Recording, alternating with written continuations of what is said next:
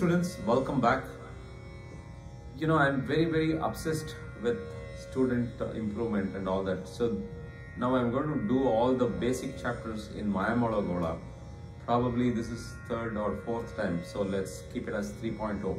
So I've done this in Harikambodhi, I've done in Shankarabaranam and all the ragas. So now I'm going to play all the exercises in Mayamala Goda because Purandaradasa started teaching all the vocal lessons in Mayamala Goda. That's how it is started.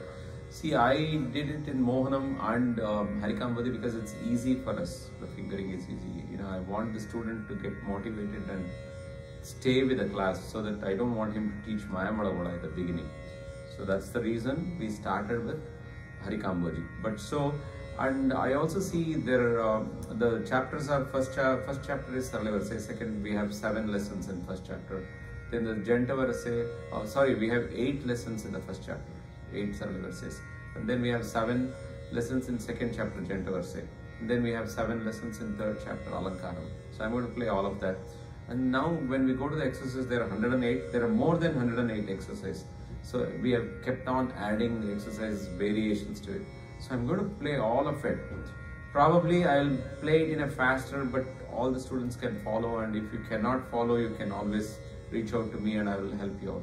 So now I'm going to go to the Saralavarse and play all the Saralavarses for you now. So there are 8 Saralavarses in this. So let me play this for you. So I'm going to play with the click, and that way, you know,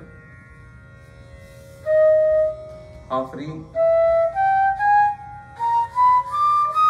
sa re 1, then ga 3, ma pa da 1, ni 3 sa ka ka ni sha dam sa sa ni da pa ma ga re sa.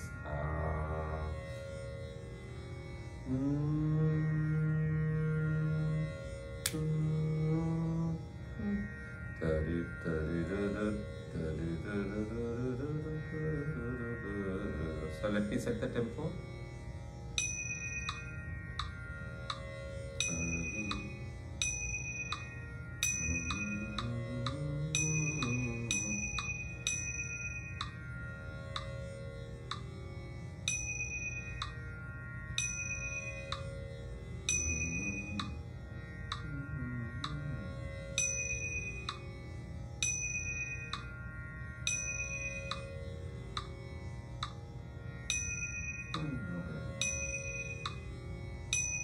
So I'll keep it a little slow only, 65 is good.